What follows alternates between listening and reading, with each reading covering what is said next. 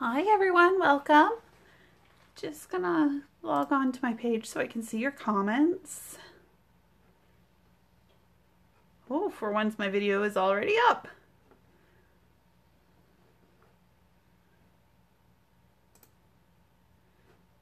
And there we go. So we'll give everybody just a quick second. Hi Vicki, welcome. Okay, I'm gonna get started. So today's one of those days where I was on track and then I wasn't. And so all of a sudden at 2:45 I realized I forgot to do my team Facebook Live and that this one was coming up. Because every day at 2:30 or every Wednesday at 2:30 I sign on and do a Facebook Live for my team. So I do apologize to Vicki and the others. I will come back and do a Facebook Live for you guys later on. But today I have a cute little fancy fold card. I always need masculine cards. I'm sure I'm not the only one. And it's pretty simple and straightforward, but it uses the new Celebration stamp set, Well Dressed. Oh, I'm glad they came today, Vicki. You'll like it. Literally at 2:58, UPS rang my doorbell. I was like, and he stood there and waited for me to come to the door. I was like, now's not the time. But anyhow, it's exciting to get new stuff. And under my umbrella, which I've been featuring this week, along with the coordinating Please Just Punch paper. This stamp set's super cute, but today I'm really only using the sentiment, It's Your Day. But to me, the sets go together because you've got the two umbrellas. So a lot of the sentiments will still work either way. I thought a masculine birthday card or one that said It's Your Day is perfect for my needs. So let's get started. I have everything pre-cut. So I'm going to pull it out.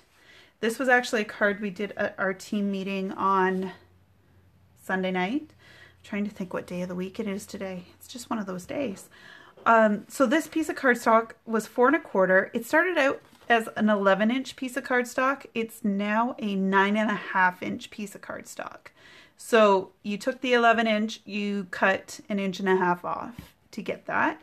It is scored at 5.5 inches from the corner. So I'm going to fold it along the score line. And apparently I didn't do a great job scoring it, but it's going to work for me just fine. Okay. So next up we have this lovely piece of crumb cake cardstock that is 3 3/4 inch by, I believe, 4 inches. Yes, 4 inches wide. You want to make sure that the 4 inches goes top to bottom when you're stamping this one, just because it is out just that little bit. If not, you can still make it work. You can trim it a little bit more. You could flip it so that the sentiment and everything comes this way on the card and flips up. You can do all kinds of things. So if you do make a mistake, not the end of the world. You just may have to get a little creative. And I'm going to take the little shoe. I thought that was pretty cute. This also goes really well with the Best Dressed, which I think is really what it was meant to coordinate with. Set that we have out right now. But I have really liked working with the Under My Umbrella. So I'm going to ink that up with crumb cake, and I found starting in the corner off the page was a little easier. 2, 3, and we'll just have it a little bit show up. And then I want to fill in the blanks. 4, 5, 6, and up above. Then we're going to go over here and right about there. Whoops. I can try and line them both back up, but it's not going to go in my favor, so I'm not going to. Just like that. You're just making your own pattern paper, basically. I'm just going to put another one here. There. Nobody will know the difference. You could fill it. You could definitely use the stamp apparatus, Vicki, you're right. It just might be a little bit harder because you'd have to keep moving the stamp over, but it could be done. And I'm just going to grab a baby wipe because in the couple of minutes I had to get set up, I didn't have time to get my chamois all wet and ready to go. Okay, so that's done, and I'm going to adhere it. I found this card, there's so many pieces of cardstock. I actually do find it easier to adhere as I go along on this particular one. That's not always the case, but got my tear tape.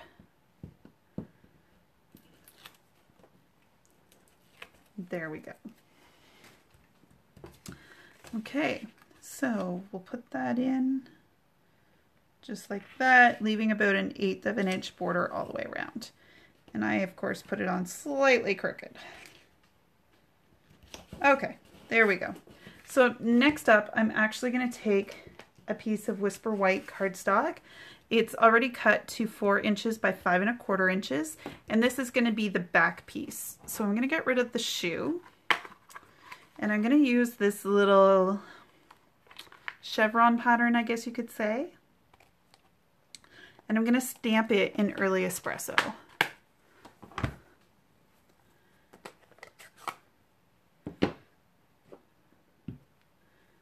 So this one, we'll see how I do. When I did my samples up, I had no problem lining it up well enough to make it work. I'm not looking for perfection. It's not an image that requires perfection. There we go. And while I have the Early Espresso out, give that a quick rub. Sorry, that is an awful noise to have to listen to. There we go. Give that a quick wipe. Put that aside, and I'm going to grab the It's Your Day from the Under My Umbrella set. If I can see it today. There we go. So I like to take my sentiment stamps and use the lines on my grid paper. We sell grid paper, just for the record. If you want it, it helps if you have the stamp correct. But I like to use the line to line it up. There we go. Trying to not get my head in the way for you. And then I like to take my block and also line it up on the grid paper. That way I know that if my block is straight on my paper, when I stamp it, it'll be straight. The writing will generally be straight as well. You are eyeballing it, so it's never a guarantee, but it's about as close as you're going to get. So I'm going to ink that up in Early Espresso, and I'm going to set that down, just like that. Okay, then I'm going to put my Early Espresso away, give that a quick wipe off, and we'll get It's Your Day put away. Just, it is small, so I don't want to lose it. That is a tip. Believe it or not, put them stamps away immediately and you won't lose them. And then I'm going to get the hat out because everything I do from here on will be with the hat. And I'm going to take the block. And the nice thing too about this card is it's all on just a B block. Nice, easy to hold. You only need one block to do it. It's nice when that happens. It doesn't happen very often. So I'm going to take my back piece and I'm going to put it down. And then we'll get some of the other pieces going here in a minute. There we go. And with the tear tape, you really don't need to use a whole lot. Just a single piece, top and bottom. Sometimes I'll even just do one down the center. In this particular case, I wouldn't do the center just because once you put this piece on top, if the tape was only in the center, it might pull the white piece up a little bit with the movement. It's not something we usually have to consider. So again, I'm going to just leave a little bit of a border all the way around, about 1/8 of an inch. I find as long as it's straight one way, you can usually, it'll be straight the other ways. So we've got that piece done. Next here, I have a piece that is 2.5 inches wide by 8.5 inches long, and it's scored at 4 1/4. You're going to fold that over, and this will become like the little mini card. It's kind of like a buckle card, but the buckle cards typically they go in under. So it's just, I don't know what you would call it, flap card or something. But then you have a 2" by 3 1/4 inch. And I did that on purpose. I had a scrap piece of paper that worked. So it's going to have a 1/4 inch border all the way around it. But I'm going to stamp the hat, show you on the inside in crumb cake.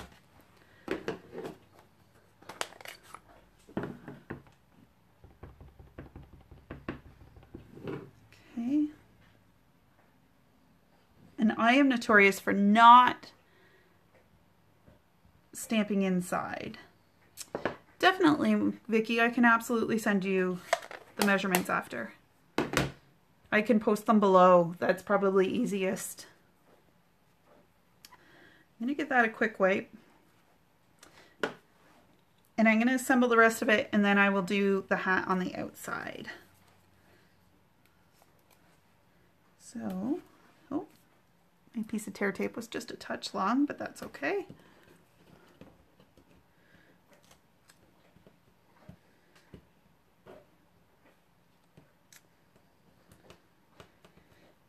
And I will be the first to admit, I cleaned my white scrap bin out this weekend.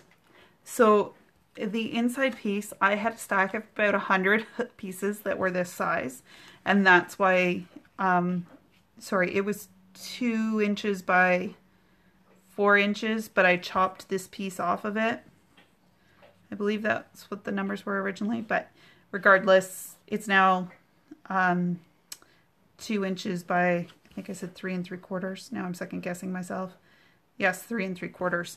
And this was just off the end of it. You can kind of see there.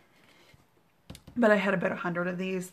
So I wanted to use them up because why wouldn't we want to use our scrap paper? I got rid of things that just were not very big at all. I don't know why they were in there. I think we all do that sometimes. Okay. Get this glued down too. So this is just on the back side.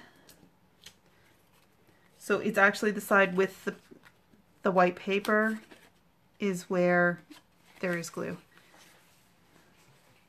Yeah, it's amazing, Vicki. When you take those scrap pieces of white out of the plastic bag or wherever, bin or whatever you're storing them in, they kind of explode. I don't know how they were, well, they weren't in the bin they were in. That was the problem. So I had to fix that problem. So I'm just setting this about 1/4 inch down. I am eyeballing it and it's okay. It will be just fine. See, you can see how it'll be fine. Next up, I actually have this square of crumb cake cardstock that is 2 1/4 by 4 inches. And I am going to use the Coastal Weave embossing folder. I just wanted a little bit of texture. If you really wanted to make it cool, you could absolutely ink up the embossing folder and then run it through. Actually, you know what? Let's do that. Let's do it in the crumb cake. So when you're doing the inked embossing, what you want to do is the part that divots in is where you want to put the ink because you don't want it on everything. So I'm just going to very lightly, you can see where I've got that.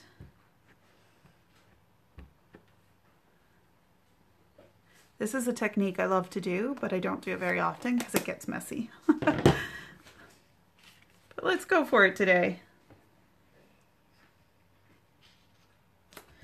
And then slide that over. We'll pick up our die cutting machine. So with this particular embossing folder, you will want to put just the thick green plate down, put your embossing folder on top, and put our new blue plate down, and that will be the perfect thickness to run this through. There you go. Oh, and see, Vicky, I keep all my scraps with the paper, like with the color. I have a little plastic clear envelope for every color of cardstock that I own. It's very scary. But I use my scraps way more. It's just the white that seems to ever get out of control. And I think this is the first time I've ever fully purged the white, and I'm just going to be more cautious from now on about what I keep. But, so you can see how that looks as inked. I'll show you versus the non-inked. Sorry. Like, how cool is that going to be on there? It's going to show up so much nicer. So I am going to give this a quick wipe because I do find it gets down into those little grooves. And it's not easy to get up. But because this is fully plastic, the easiest way to clean it is to use a baby wipe until you can get it to a bathroom sink. And then at the bathroom sink, just wipe it right under water, or rinse it underwater. So you can see it's not coming up on the top very easily. It will though. It helps if your baby wipe's not full of ink. There we go. Yeah, I do too, Vicky. It looks really great with the ink on it. It just, you really see the impression and the antiqued look of that particular embossing folder. There we go. There. The ink won't set that way as much. But because it is, sorry, plastic, you will see the ink more, or sorry, the ink won't dry as quick on it. So you do want to give it a quick, good wipe when you're done. I'm going to flip this over just because I have baby wipe all over my paper. So now I'm going to take this and I'm going to adhere it down.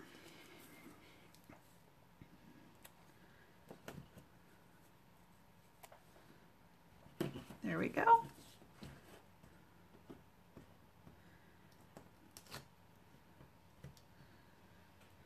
I find on the embossed backs of paper, the tear tape is tough to get down, but once it's on there, it sticks to the paper best.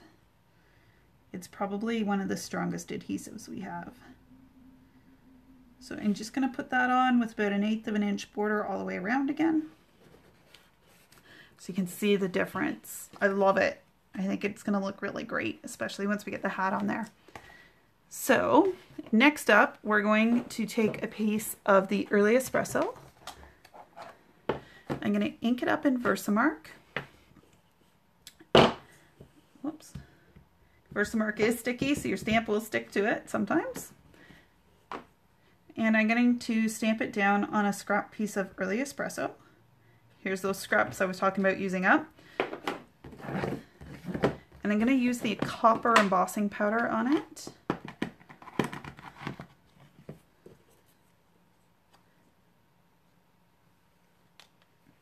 It's probably not going to show up very well in the video. I apologize. But once you have kind of a thick sand coating on it, you're going to want to take it. I like to use my Take Your Pick tool. Don't push the putty out, just leave it as it is, just to hold it down so you don't burn your fingers. And then you're going to take the heat tool and heat it up until it's shimmery and shiny and melted.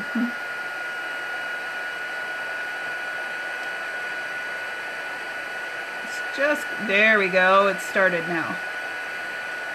Once the heat tool gets hot enough and the paper gets hot enough, it only takes a second. It's just getting it warm enough to finish. Okay, so there we go. But love these Take Your Pick tools for, it saves me on rhinestones, it saves me from getting heated up on the embossing heat embossing. Lots of things. You can tear layers apart with it. You can poke holes with the end tip. Okay, so that's wiped down. And I'm going to grab my paper snips. So I find with fussy cutting, the trick is two things. Really sharp scissors, which our paper snips are, and also leaving a thin edge all the way around makes it look a little bit more professional. I find that edge, we try to stick too close to it, and then we end up crossing over it by accident. It's easier to stay back from the edge and then just do a continuous cut as much as possible. And move your paper. Less moving of the scissors, more moving of the paper. Simple shapes are also really good. This one's not too bad, it's pretty simple.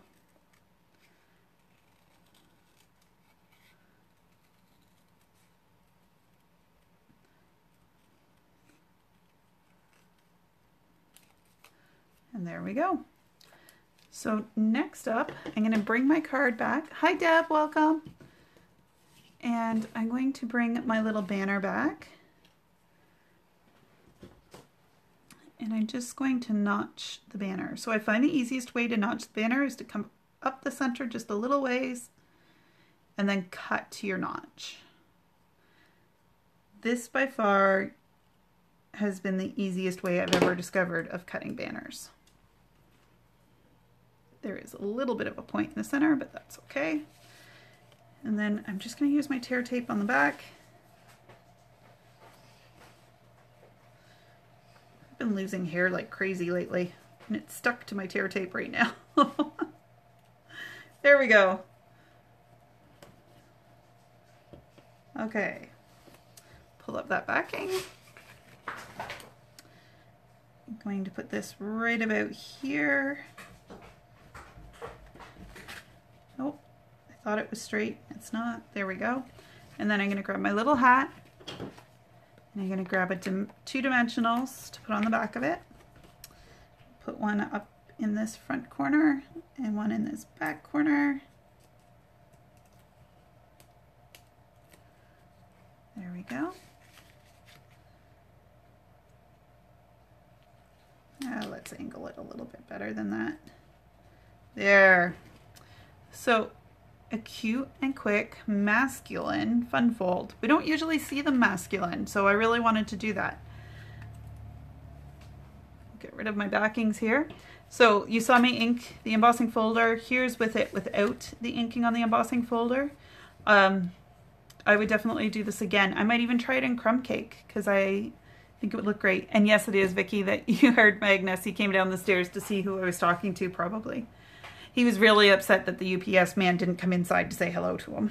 So his life's very tough, you know. So this card used the Under My Umbrella stamp set just for the sentiment, so you could easily substitute any sentiment, but I do think it goes really well with this well-dressed stamp set just because of the umbrella. So the umbrella would still work really well with No Matter the Weather, We're Friends Forever, Showered with Love, because you could easily make this feminine. Life's Showers Bring Love's Flowers, maybe not quite so much unless you did it in feminine. But Rain or Shine, You're Always on My Mind, that would also be really cute stamp set. So I love the coordination that we have going right now. And on top of these two stamp sets, I used the Coastal Weave embossing folder. But other than that, it was all inks, stamp, and paper. So thank you so much for joining me. And hopefully you'll check back next week and I'll have another Facebook Live for you on Wednesday at 3 o'clock. Okay, thanks. Bye now.